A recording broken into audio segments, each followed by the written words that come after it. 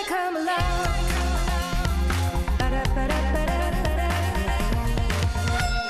Everybody come along.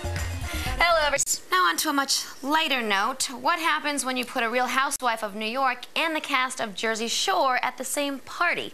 Insanity, of course. Yeah, Jill Zarin hit the Hamptons this week and had caught up with our favorite friends from the Garden State. Check this out.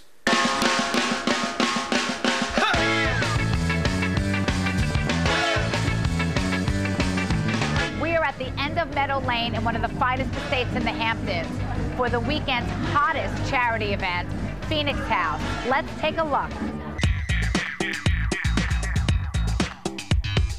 Look who I run into. The star of Jersey Shore, Vinny. Do you have a particular charity you work with?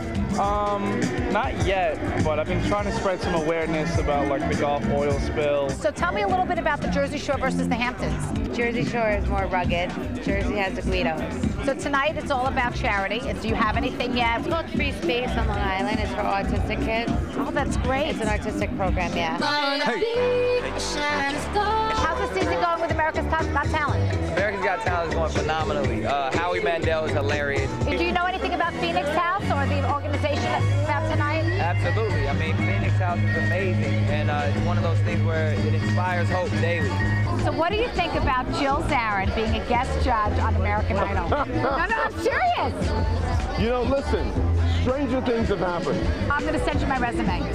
You promise? Pinky swear? Oh, pinky swear.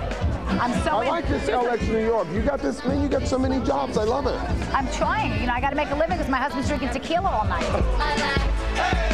So we got to run because I'm going to show my New Jersey friends what it's like to be in the Hamptons. Right, guys? Let's go party. See ya. Leave it to Jill. She's such a promoter. Yes, and that's like a lot of fun, and you're actually going to be in the Hamptons on Thursday. I am, indeed, getting ready for the 4th of July. Exciting. So join us. That'll be a fun night. Yeah. Okay, so for most of us, after-work activities consist of a cooking class or a